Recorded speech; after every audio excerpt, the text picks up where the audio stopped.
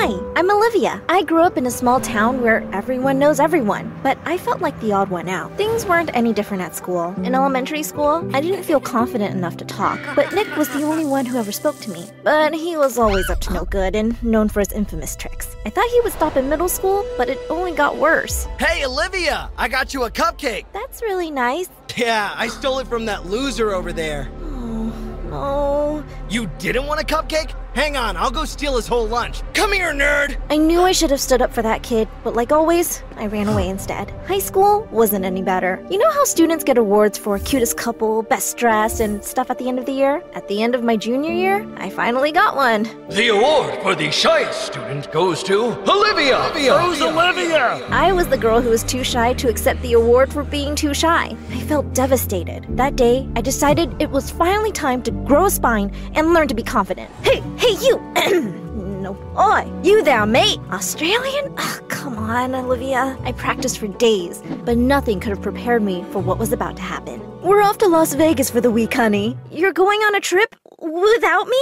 It's a short trip, Olivia. Just call if you need anything. Oh, but not after 5 p.m. or before lunch. Ciao! Well, I guess a giant mansion isn't too bad to be alone all week. I spent the first few hours writing a super boring essay for school, but the silence was creeping me out, so I decided to watch The Notebook in our home theater. I was mid-sobbing over the love story when I heard the back door swing open. I froze like a statue. Do I do stop, drop, and roll? No, wait, that's for a fire. I'll just call 911. Shoot, my phone's upstairs. Time for plan B. It's too cold. Okay, plan C. Cramp. Suddenly, there was a crash upstairs. It sounded like my laptop. I would rather fight to the death than write that essay all over again. I tiptoed upstairs and saw someone in the kitchen, but it was too dark to see their face. With a burst of confidence, I jumped on their back like a spider monkey, but my victory didn't last long. Hey! They threw me to the floor and everything went in black. I woke up with a flashlight in my face and all my memories flooded back. Intruder! I panicked and kicked so hard, sending them crashing to the floor. Not intruder. Ouch. I know that voice. I snatched the flashlight and shined it at him. Bailey?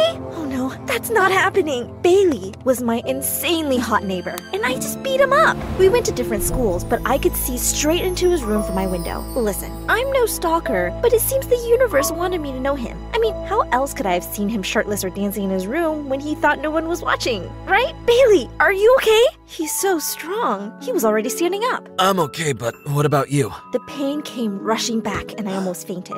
Here, lie down. Thanks, but what are you doing here? I heard a crash, so I came to check on you. Did you catch the intruder? Bailey held my hand, and I felt my stomach full of butterflies.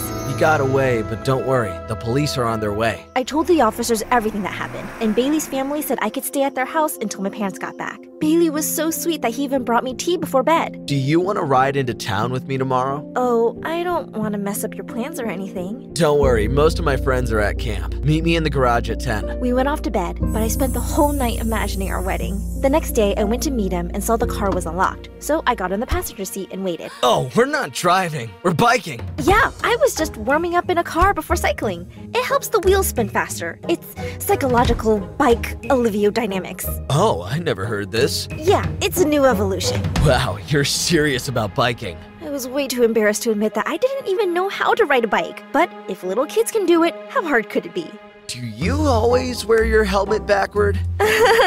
Yeah, it's the latest style in Paris. Huh, okay. Well, follow me. Easy, you can do this. I stayed balanced for about 2 seconds before I toppled over into a pile of garden gnomes. You made up all that stuff about the car and the helmet, didn't you?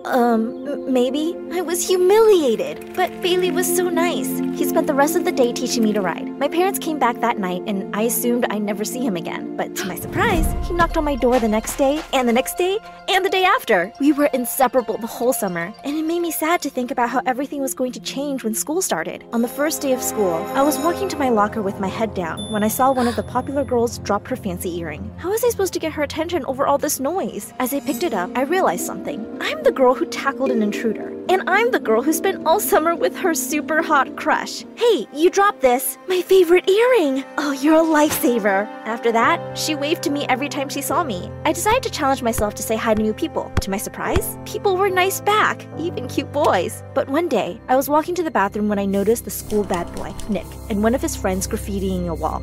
Nick spun around to tell me off, but then he froze. Graffiti is so uncool, but I was mesmerized by his piercing blue eyes. He was so focused on me, he didn't realize he was spray painting his friend's face. I rushed down the hallway toward the bathroom, but I could feel his eyes on me the whole time. The old me would have ignored it, but the new, confident me decided to confront him in the study hall. You know you'll never get into college if you graffiti the school, right? I'm going to be an artist. You mean a criminal? I'll post your first mugshot on Instagram. I held up my phone to snap a picture, but the teacher spotted me. No phones in the study hall, Olivia. It wasn't her fault. I asked her to take a picture of me. Great, then you can join your girlfriend in detention too. Detention? Girlfriend? I don't know which part was worse. In detention, I tried to sneak past Nick so he wouldn't sit next to me, but someone bumped into me and I spilled hot tea all over him. He jumped up and ripped his shirt off. Ow, hot! I am so sorry. It's okay. I deserve it for getting you in trouble. I was about to respond when I noticed his insane abs, and right above them was a really cool tattoo of a dragon on his chest. I hated myself for thinking he looked so hot. I tried to look away,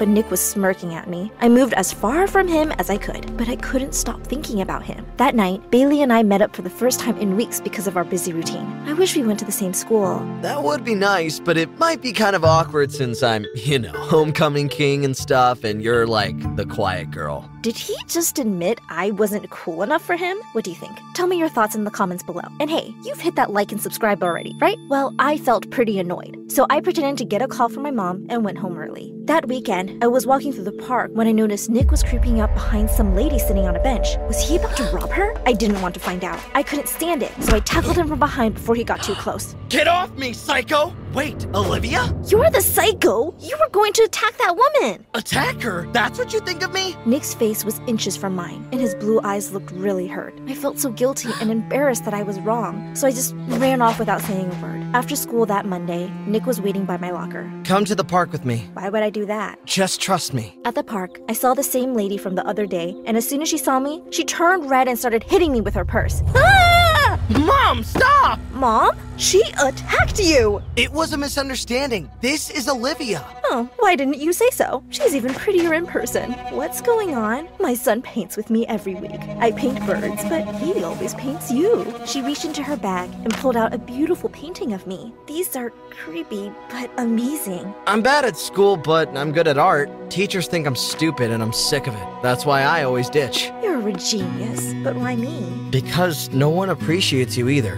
Wow. All these years, I thought no one could see me, but Nick did. After that, I started spending a ton of time with Nick. He was surprisingly sweet behind his tough guy act. Once we were strolling, and he spotted the injured baby bird and saved it, but he made me promise not to tell anybody. Shh. You're a big softie. Shut up.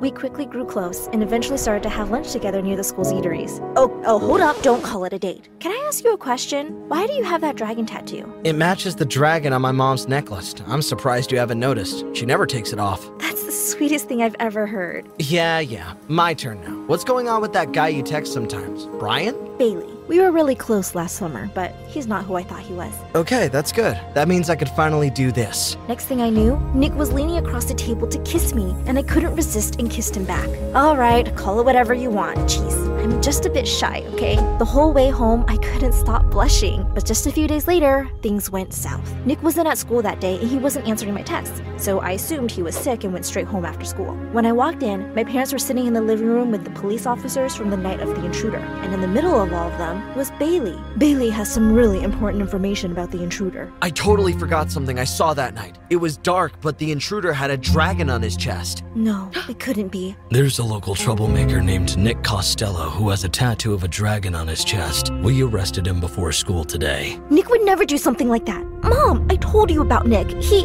had you fooled, Olivia. He was probably just waiting to break in again. Bailey walked up to me with his arms open, and I crashed into him in a puddle of tears. The days went by in a blur. My parents tried making me feel better, but I felt so lonely. Even when I was going through something this upsetting, Bailey only came over once to cheer me up. I know you miss him, but he's a loser. Now you can hang out with me instead. When I don't have better plans. Actually, Bailey, Nick is 10 times better than you are. He actually likes spending time with me for who I am. And he's not a criminal or a loser. Are you sure you saw a dragon tattoo? It was definitely a dragon. I could see it because it was so shiny, like one of those tattoos with glitter in it or something. Shiny? That doesn't sound like a tattoo. That sounds like jewelry. I have to go now! I biked to the police station faster than a race car. All the practice on my self-confidence led up to this moment. You're going to let me talk to Nick right now! Visitors get 10 minutes. I'll bring him out. How did Nick still look hot in one of those orange jumpsuits? Your mom was the real intruder, wasn't she? Bailey didn't see your tattoo. He saw her dragon necklace. Please don't tell anyone. But we have to get you out of here. No, my mom is sick, okay? At night, it's like she becomes a different person. She has no idea who she is or where she is, and she gets into all sorts of trouble. I go to the park with her so that she doesn't get lost on her way home and go into the wrong house. Why didn't you tell the police? Because it's still all my fault. The night she got into your house, I was supposed to walk her home, but I went to the arcade with my friends and lost track of time. If the police find out, they'll send her to a mental facility. Hang on. Did you say the arcade? Nick, this is amazing! There are cameras everywhere so kids don't cheat when they play. We don't have to tell the police anything about your mom. All we have to do is prove you couldn't have been the intruder. I sprinted to the arcade and basically threw a tantrum until the manager gave me the security tapes from that night. They totally proved that Nick was there the entire time. I took the tape back to the cops and they had no choice but to let him go. We bought Nick's mom a new necklace to replace the dragon so that no one would ever figure out who the intruder was. And whenever Nick was busy, I spent time with his mom to make sure she didn't scare any other poor families by accident. Once everything was settled, Nick told me to meet him at some abandoned building in town. Nick, I thought you said this was romantic, but it's totally creepy. Just trust me. Remember when you caught me doing graffiti in the school? Well, I never got to show you what I was painting. He took me around the corner, and my jaw hit the floor. It was a beautiful painting of me. I love you, Olivia. I always have. It's beautiful. I love you too. But, I definitely didn't always love you. Awkward. Nick burst out laughing and pulled me in for a kiss. At that moment, I learned that you can find love in the craziest circumstances ever.